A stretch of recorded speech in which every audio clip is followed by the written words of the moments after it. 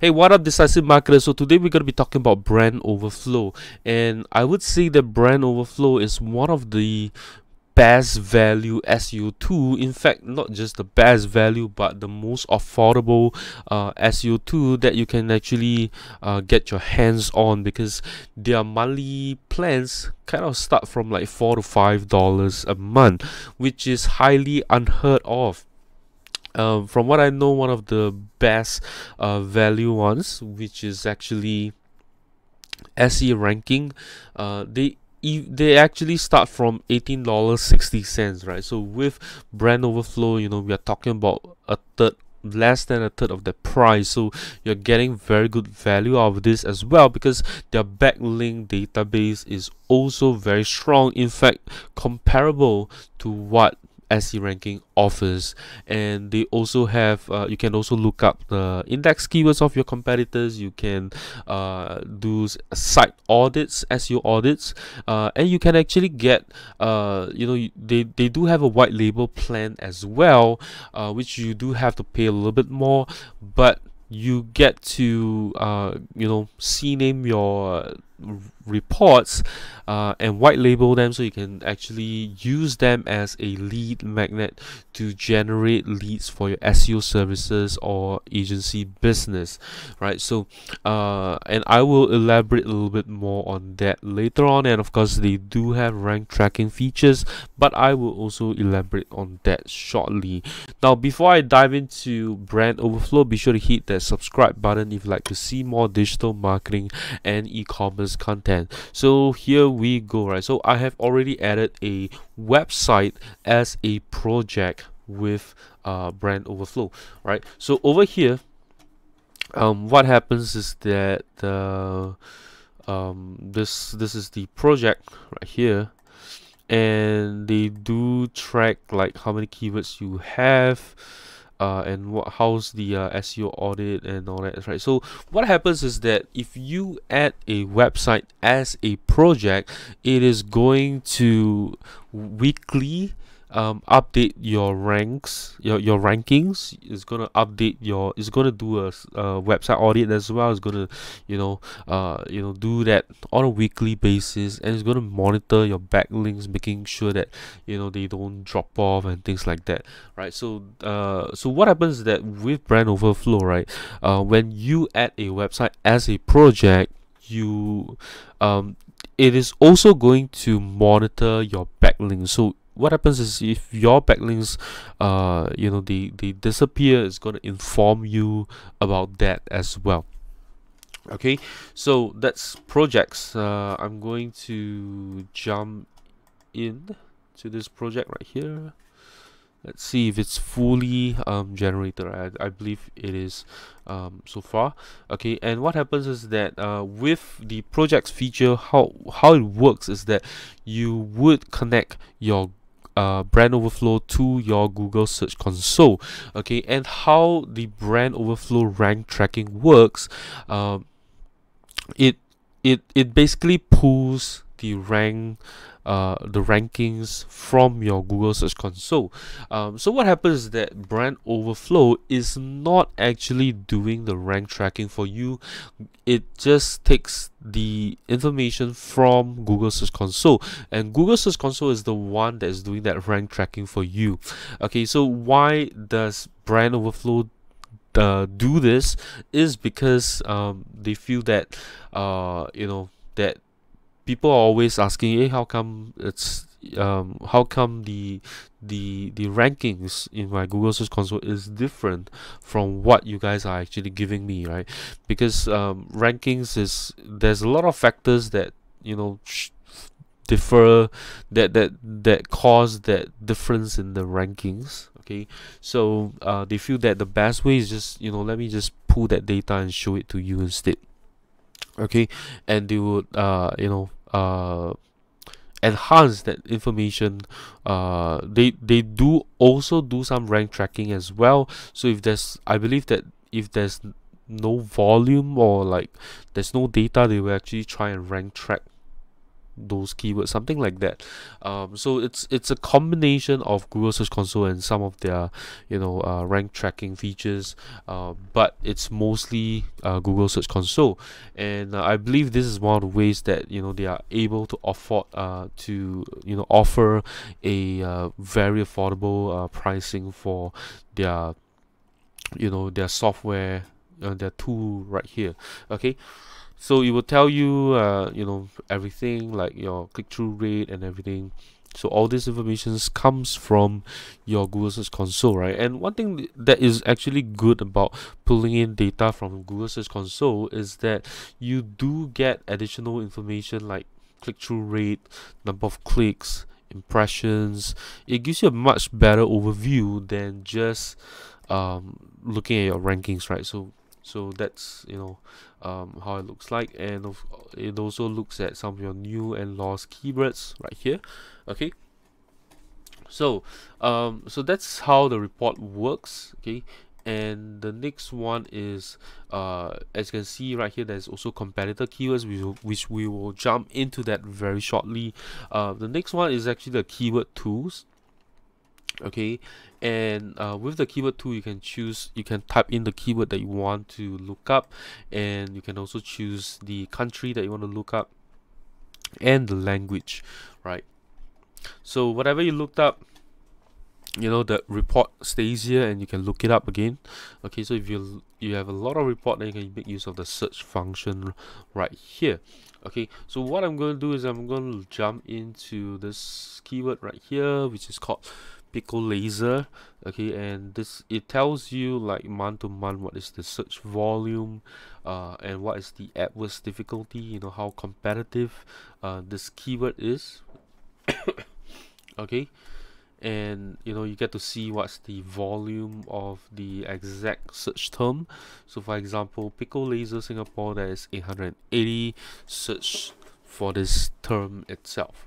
Okay, and it will tell you also like what's the PPC difficulty of the exact keyword, and how similar it is to like your keyword right here. Okay, and it gives you like the trends and stuff like that, and you can also see the trees right here. Okay, so like how are the keywords being grouped, right? So it's is grouping all these keywords for you.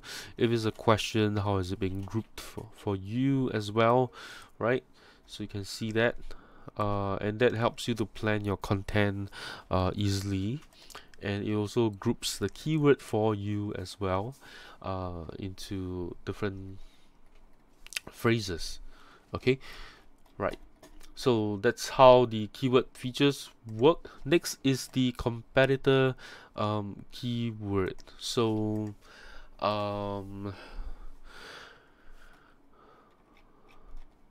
so what happens is that you can look up a competitor.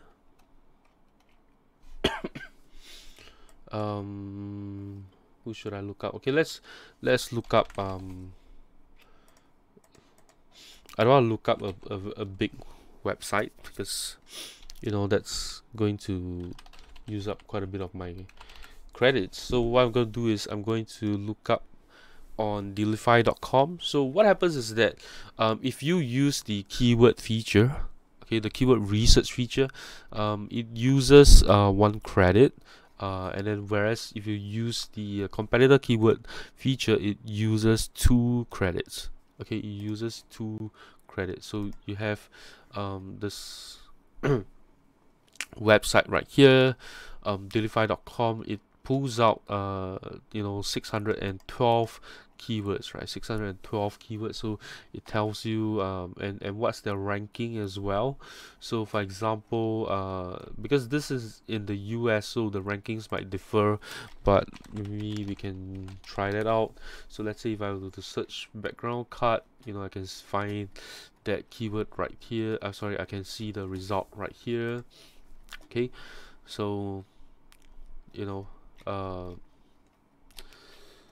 but it shows that it's ranked 2, right, in the US. Okay, so next is so it also tells you what's the estimated traffic and what's the total search volume. I guess it's the number of impressions, maybe, I'm not really sure. Okay, and then very low competition, keywords, which ones are there, low competition, medium competition, high competition. Okay, so yep, so maybe let's so this is the rank keywords feature. So this, I would say that this is kind of useful. So it tells you, how much traffic that the website gets to this country itself, which is US. Okay, so you can look up your competitor with this particular feature itself. Okay, and then you got some filters, and you can see the competitors of this domain as well, which is AppSumo, G2, Product Hunt, SaaSworthy, and blah blah blah. Okay, and you can see, like, how often their keywords or results are appearing and so on. Okay, so next is we're going to look up backlinks. So let's look up the same domain right here, which is delify.com. It's going to take a little while. Okay, while we are waiting for that, let's look up the SEO audit feature. Okay, so I did do an audit on my site right here. So it tells me, what's my page health, right? What's my overall website health. So I have 256 pages in the sitemap, but they only clock 217, possibly because certain pages are not supposed to be indexed or something like that. So you'll tell me, okay, which pages is missing a H1 tag, right? So without a H1 tag, then the information is confusing. So we have these 3 pages right here, multiple H1 tags, so these ones are causing problems for me. So I can look that up and fix these pages, right? So the cool thing about Brandoverflow is that they do give you a small snippet explaining what the problem is, right? So for example, this one is duplicated title tags.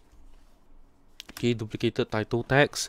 That means that these pages have the exact same title, so you don't want that. Basically, you want to have a unique title. So so what happens is you can actually basically it doesn't tell you what to do, but it tells you what this problem is so that you can fix it. Okay, too short meta title, right? So it tells you the problems that you're facing, and no internal links. Okay, so all my pages have internal links. Okay, internal redirects. Okay, I have 51 affected pages, so I guess these pages are being redirected or something. Okay, so and it tells me every single page that I have on my website and what the SEO score for that is. Okay, so I can try and fix it. Okay, right, I can look at every single page and fix them individually. So that's a very, very nice feature. Okay, so that's the site audit feature, and I can also look up content. It's basically the errors or the problems being grouped into 2 or 3 different tabs right here. The next one is technical, right? So any technical issues, so these ones are not being added into the sitemap. Okay, and then the links, right? So these are these pages have error 404, so I got to fix them. Okay, and these pages have no internal links. Okay, and these pages are giving a redirect to the home page, so I should fix them as well. So that's how the SEO audit works. Okay, so next is we will go back to the backlink checker, so we can actually look up the backlinks right here. Okay, so this is for Delify. It says that it has 6.7 thousand backlinks, 3.8 of them are do follow. All right, and it tells me like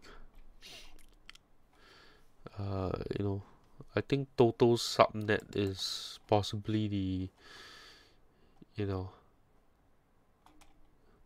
referring domain, I think.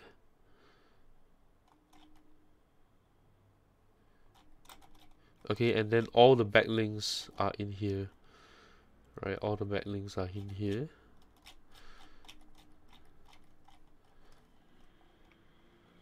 Okay, and then you can export this data itself. Yep, so what happens is that you can actually look up and look at your competitors and see,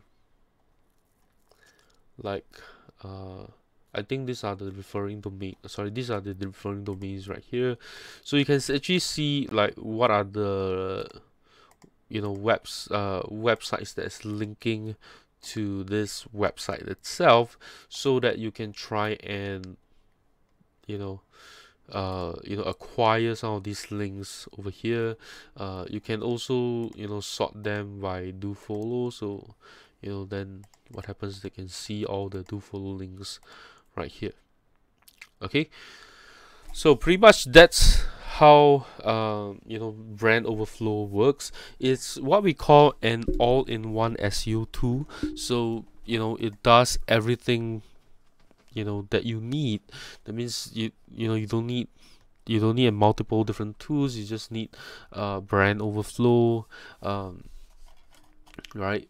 So Brandoverflow, what happens is that with the projects feature, is always going to keep updating your rankings on a weekly basis. It's going to scan your website on a weekly basis, going to check for make sure that your backlinks are live. It's going to then there is also a keyword research feature for you to plan your content. There is also a rank keyword, so they can actually look up your competitors, look up what kind of index keywords they have, look up their traffic and so on. And you can also look up their backlinks, referring domains, and you can also do a site audit, right? So this Brandoverflow is an all-in-one SEO tool, and it's being offered at a very good pricing, I would say. All right, so they there is also a 10% off Brandoverflow. So if you are keen, I have the discount code in the comments below. And if you enjoyed this video, do give me a thumbs up. Let me know what you think about Brandoverflow in the comments below. And lastly, if you know anyone who could benefit from an all-in-one SEO tool, be sure to share this video with them. I'll see you in my next video. Bye bye.